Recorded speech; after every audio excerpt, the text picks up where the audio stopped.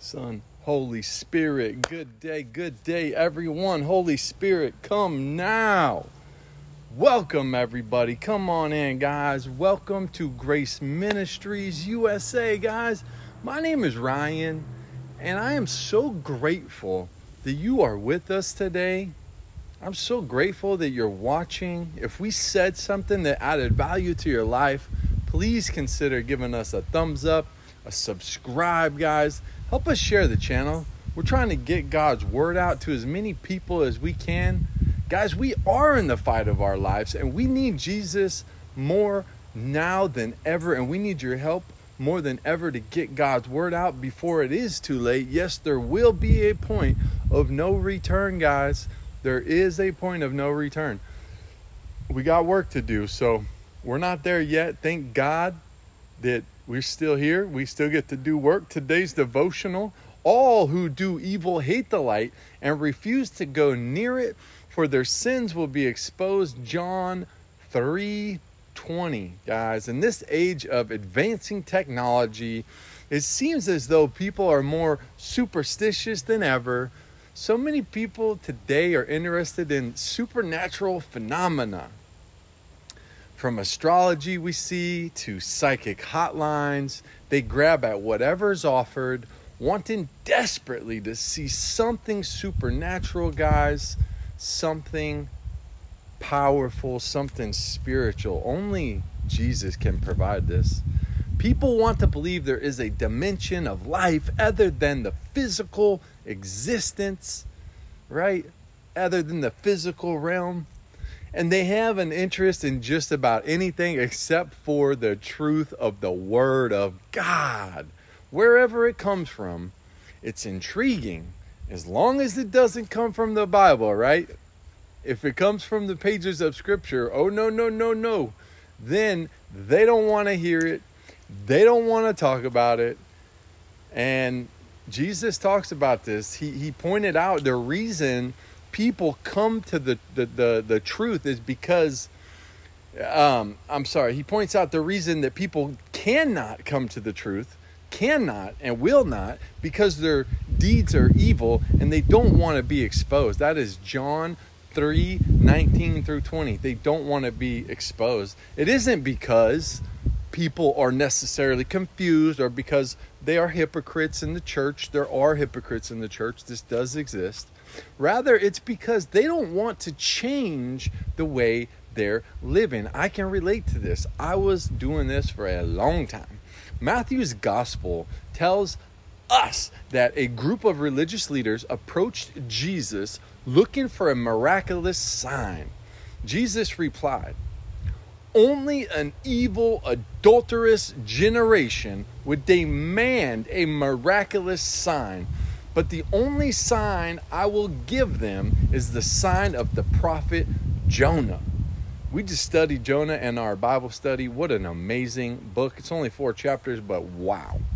"For as Jonah was in the belly of the great fish for 3 days and 3 nights, so will the Son of Man be in the heart of the earth for 3 days and for 3 nights.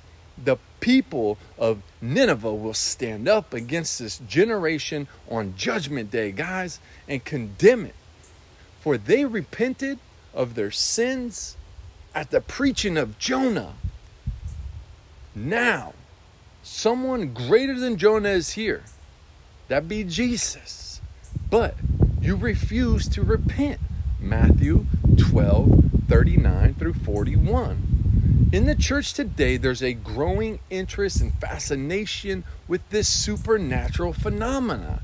Believers want an experience with God, and there really is nothing wrong with that. We see that across the church, these extravagant concerts, and that's great to encounter God, but we must be careful. We cannot seek experience at any cost.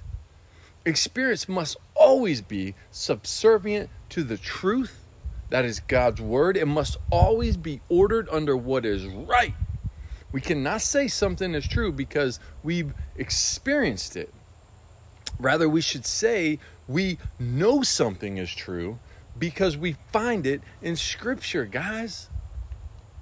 Scripture verifies our lived experience. We back it up with Scripture.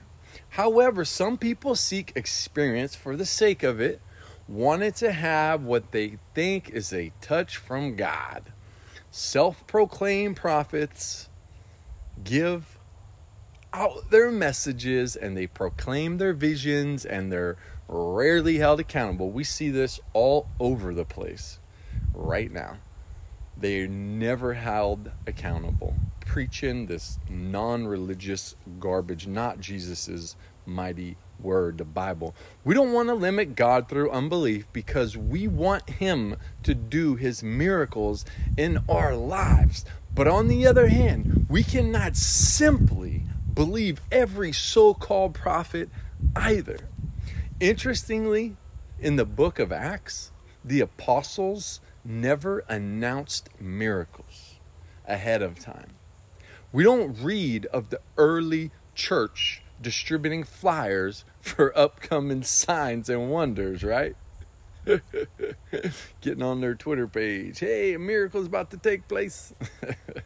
That's because their focus wasn't on miracles. They left the miracles up to the Holy Spirit. Rather, their focus was on making videos, proclaiming God's mighty word, telling people about Jesus and the love of Jesus Christ, not religion, not religious leaders, not these big name Christian phenomenons that are millionaires but do nothing except talk, right? Proclaiming the word of God, right? So my prayer for us this week, guys, as we go about our week, I pray that God reveals to us the areas that we may have looked prior and we may have understood maybe or listened to some half-truth about Scripture. Are we compromised in some way? I don't know. People compromise in their own way individually. I'm not going to really get into that, but let's just say compromise in general, right? I pray that God shows us those areas of our lives that we can do better in, and not in a way that is judgmental and hypocritical and condemning, because that is not who God is. Rather, God is love, God is peace, God is joy, hope, kindness, goodness, gentleness, all the days of our lives. That is what I pray for you, for your life specifically, as you go about your week. God bless you. He loves you. He sent me to tell you that we're going to be okay, and he wants you to know how much he loves you specifically, you watching. If we've added value in any way, please give us a thumbs up or a subscribe. Help us grow the channel, guys. Thank you so much, and God bless you. Be great.